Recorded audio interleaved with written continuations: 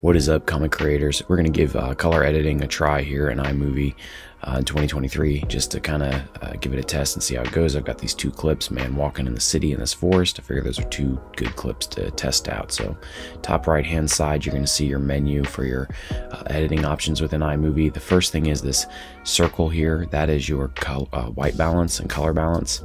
So the auto is a pretty decent feature. When you click it, it's going to give my computer kind of takes a minute to load it there, but it kind of does a pretty good job with that auto most of the time. So you can kind of see the difference there with it and without it. You can give the other ones a shot, like white balance and stuff. If you have a decent white thing within the video itself, it'll do the trick. White, but if you don't really have like something you can click on, like there's your skin tone, it really jacks it up. So most of the time the auto does a pretty decent job, especially on the fly. I don't want to turn this into like a crazy amount of like, oh, here's the inward workings of white balance. And I just feel like, if you're trying to edit and you're trying to edit quickly, auto most of the time does a pretty good job. And sometimes I'll actually hold a piece of white paper up to the camera to actually click for white balance. So on this other one, this is the color easel, and you can see on the dark here, you can increase the shades. On this line here, you've got your contrasts within the video that you can change. You have all those kinds of features here that I'm messing with. It's pretty decent. I'm going to reset it. A lot of times I'll just focus in on this contrast one here, and that will kind of do the trick. And so you could just edit with the contrast and adjust that and leave that be. If you're running on the fly and you're trying to just get stuff done and you're trying to keep it simple, that contrast bar can normally do the trick. And then sometimes I'll adjust this white one here for white balance or exposure if I need to like increase the light. So this is your saturation, and I can boost it all the way, and you can see the color really changing. You boost it the other way, you take all the color out. So I normally try to boost it just a little bit, just to give it more of that color. It looks really good. And then obviously you've got your cold and warm feature next to the saturation, your blue and orange basic colors. So if you go all the way blue, it makes it feel more like cooler or colder. You go to the right, it makes it feel more warmer with the colors. I actually think on this clip that going to the right and making it more warm is actually makes it look a lot better.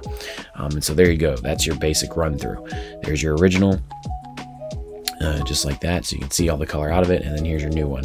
And I actually think that looked pretty good for an on the fly, like, hey, I'm just throwing stuff out, I didn't even plan this, I'm just throwing stuff out at you to kind of show you what you can do here with iMovie, which you are pretty limited with it, but it does a pretty good job. So here's our forest. I got this long forest clip. I use this in a lot of videos for YouTube, and so I'm gonna try and see if I can do something with this too. So once again, on the fly, white balance here. I don't think any of these other ones will be much help, so I'll just do the auto. You can see a major difference there. Doesn't look too bad. It's a major difference. And so it's pretty good. I don't even know if I'm even going to try to mess with these on this one, just because I don't see anything in here that I can clip or click. So I think I might just go to the color easel again on this. So color easel, and then I can adjust the contrasts here. So you can kind of see, now this is a very shaded video clip already. You're kind of going through the trees. There's not a lot of sunlight coming through, so I'm not really going to mess with the shadows or the darkness here too much. I could increase the light on it or increase the exposure. Once again, it's just trying to increase that small light there. Saturation, I can give that a shot. So if I go this way with it, it kind of boosts the color a little bit. You can take color out of it. I don't think that really helps for this situation. Just try to boost this color.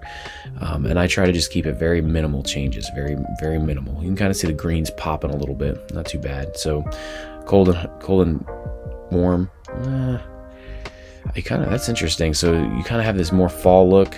Obviously I think that's probably no shock there. And then you can kind of have this more winter look. But I think on this one too, again, I thought going blue might be better. I think I might just try to warm it up just a bit. So, the original one was pretty decent. I mean, it's a long clip, but on this one, you can kind of show you the before and after on this bottom piece here. But that is your basic color editing tips on here that you can do to kind of increase the quality of your footage. So there's the before, and then there's the new. So you got your before and then the new. So I hope that helps. I hope that gives you an idea of what to do color wise. I didn't want to make a long video, and I don't want to waste your guys' time, because you don't need to spend a lot of time doing this, especially if you're using iMovie. It's just these subtle changes that will really affect your video.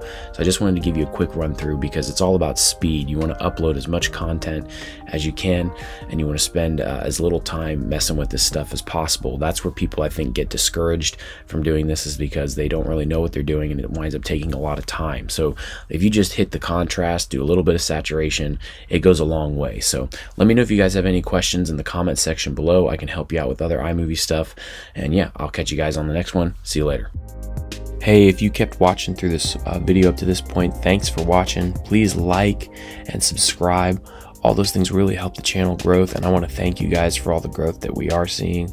I appreciate it very much. All of your interactions and engagements help the channel grow. It feeds the algorithm, which is exactly what we need. Please take the time to check out more of the iMovie tutorials I have on my channel. I'm remaking a lot of those for the new year and making all new versions. And let me know if you guys have any questions or comments in the comment section below. See if I can help you at all, and I'll catch you guys in the next one. Peace.